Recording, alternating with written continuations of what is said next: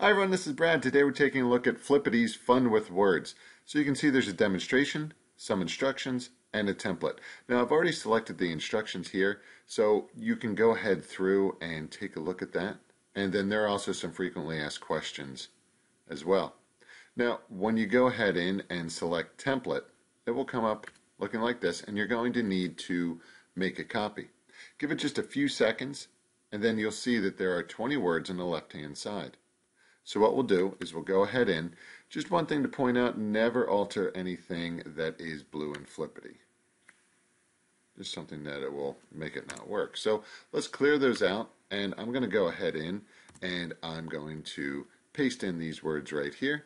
And then what we're going to need to do is we're going to need to go ahead and go File, and you need to Publish to the web. And when you do that, just select Publish and then OK. Give it a little bit of time, and what we'll need to do is close out of this right here, and then right in here where it says get the link here, select get the link here, and then just click on this live link. Give it a little bit of time, and now you're going to see that these are all coming up as nature, and then you have signs, blocks. It's a fun one. Lego, which is really cool to see.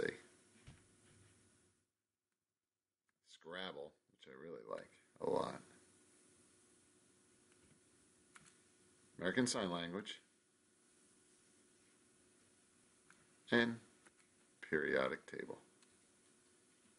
So there you go, and you can go ahead in, as it has here, you can print page breaks between words. If you have any questions, let me know. Thanks for watching. Take care. Bye-bye.